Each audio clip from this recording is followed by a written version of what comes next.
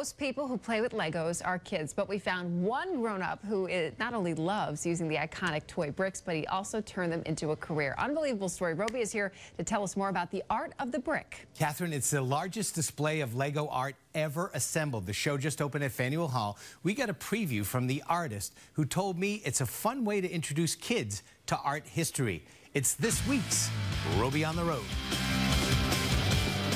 No doubt you've seen the Mona Lisa with its cracked canvas. After all, it was painted in the early 1500s. There are cracks here, too, in between the tiny toy bricks that somehow come together to make up this magnificent portrait. People connect to the art on a different level because it's made out of a toy they're familiar with. Like lots of kids, artist Nathan Sawaya started tinkering with Legos when he was around 5 years old.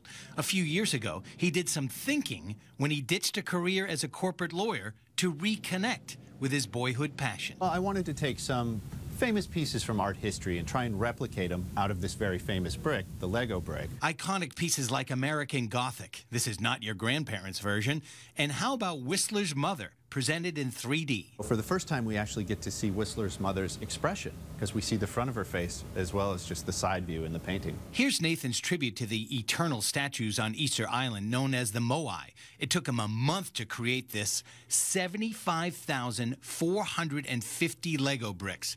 He built it to relieve stress before his wedding. Did he come on the honeymoon? He did not, no. Before the honeymoon, he lovingly crafted these stunning portraits of his then-girlfriend, Courtney, now his wife.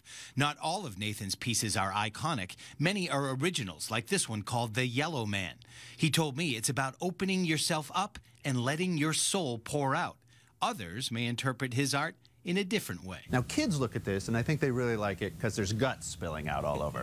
Speaking of looking inside, there's a self-portrait. He knows what his most prominent feature is. Whether it takes him days or several weeks, each piece of art starts with picking up one little toy brick at a time as he builds his creations, piece by piece. My whole role is to inspire others, and I want them to go home and create.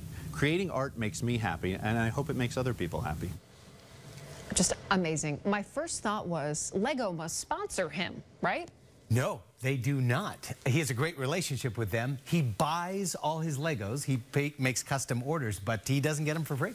I just assume that. And just to have piece by piece, I can't believe the time that goes into it. You got to check this out. Faneuil Hall Marketplace is there through January, so you got plenty of time. It's fascinating. I know. You must have, it looked like you had a good time. Yeah, I'm a Lego kid, and my kids play with Legos now, so it's perfect.